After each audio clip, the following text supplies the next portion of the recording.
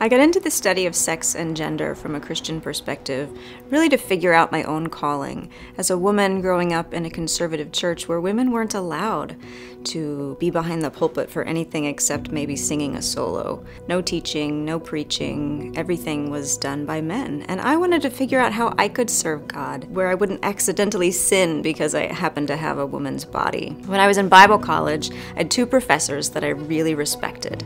One of them told me, "I want you to go and get your PhD and come back and be the first female faculty member in the Bible and theology department." Meanwhile, my Greek professor said that if I taught theology at the college level, I would be sinning, violating 1 Timothy 2, which says that women should not be teaching men. In seminary, I studied what theologians were writing about the theological significance of sex and gender differences, the different roles of men and women, and I found myself really dissatisfied with what they were writing. They seemed to be drawing these sweeping conclusions from stereotypes of maleness and femaleness, and none of it resonated with me as a woman studying theology. In my doctoral program, I began looking more closely at the science to see, is there anything that we can say is true about all men and all women and all cultures throughout all of history? And that got me discovering some really interesting things. That there are some people for whom the question of maleness and femaleness is much more complicated.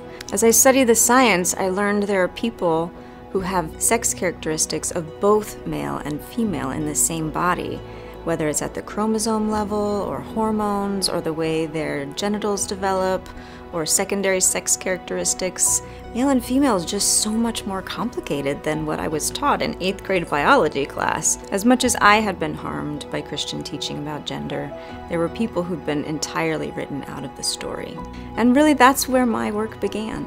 One of the people in our documentary, whose name is Anunnaki, is an intersex person, and he told me that I was the first person to ever tell him that he was made in the image of God.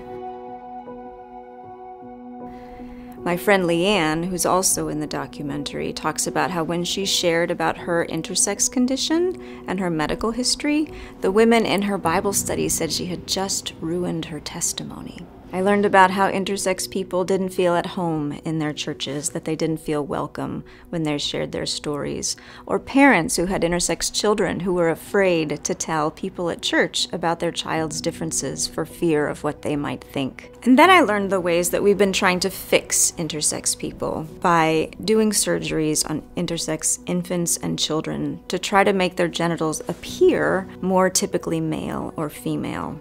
Parents and doctors have been doing this because they wanted to spare their children harm and difficulty growing up in the world. But over the decades, we've learned that these surgeries to try and normalize intersex kids actually cause lifelong harm, physical harm and psychological trauma.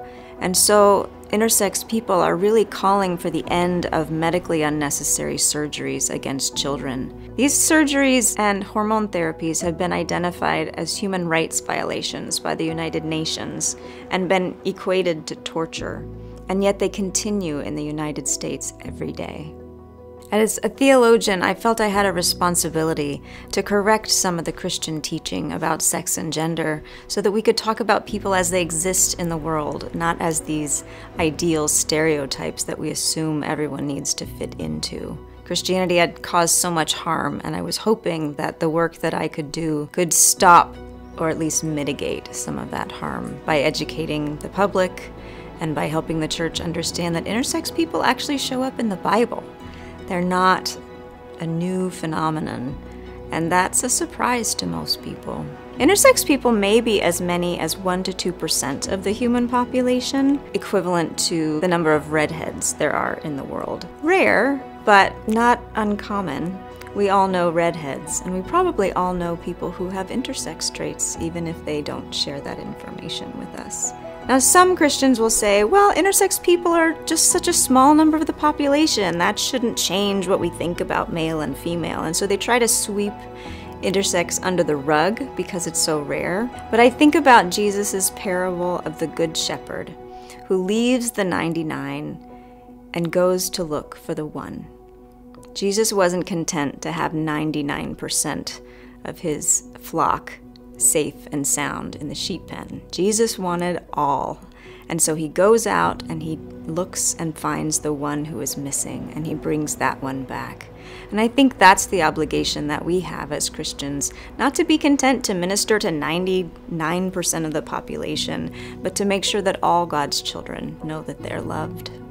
After I finished my doctoral studies, I went around the country speaking at churches and conferences, trying to educate people about human sex diversity, the experiences of intersex people.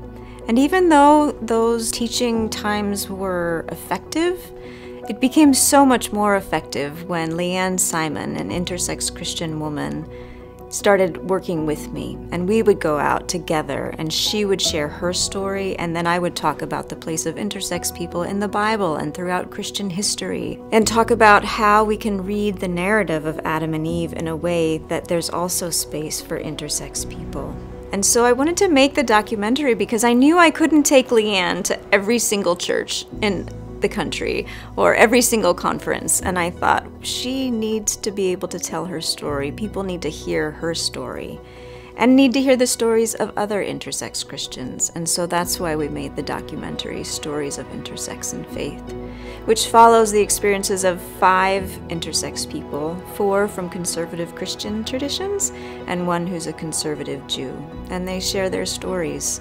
As audiences were able to engage with intersex people telling their own stories, we were able to move the conversation away from issues toward real human experience. Hearts are softened and conversations shift. After hearing the stories of intersex people, we can return to the Bible with new eyes to re-examine how we've understood the stories of Adam and Eve, and where else we can see people who don't fit our categories showing up in the Bible and in church history. And this changes our conversation. As we were filming the documentary, I knew I also wanted to create materials for Christians. The documentary shares people's stories and a general understanding of what it's like to be an intersex person and an intersex religious person in the United States today. The curriculum goes farther, where we hear these stories, but they're broken up into 6 different segments. In each segment, I introduce the story, and then we hear the experiences of intersex people. We reflect on those as a group, and then I do some teaching on the science and on different scriptural passages that are relevant to the conversations about sex and gender today. The curriculum also has a leader's guide, so that churches don't have to be experts to facilitate these conversations. It provides background information, summaries of the topics at hand, and also discussion questions. And even more importantly, teaches how we have careful conversations about issues that can feel very divisive. How do we do those well? So we also learn in the curriculum how to facilitate safe conversations. I'm hoping the curriculum and the documentary will help educate a wider audience about natural sex variation among human beings so that we're less afraid of diversity. I also hope that it will contribute to the work to end medically unnecessary surgeries on intersex children that are causing so much harm, making it so that intersex people and intersex children and the parents of intersex kids can feel safe in their churches. I want us to get out from behind the culture war barricades, where human beings are treated as pawns in political conversations rather than as precious human beings, worthy of protection and worthy of love. Intersex people have a lot to teach us about other important conversations going on in our culture today. Around half of them also identify as LGBT or Q. Some intersex variations have a higher percentage of people who don't identify with the sex assigned at birth, and others show a high incidence of people who identify as lesbian or gay later in life.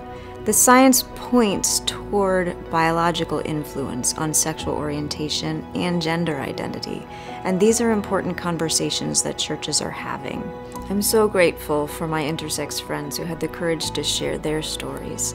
Their stories have changed my life. They've changed the way I read the Bible, changed the way I interact with other people.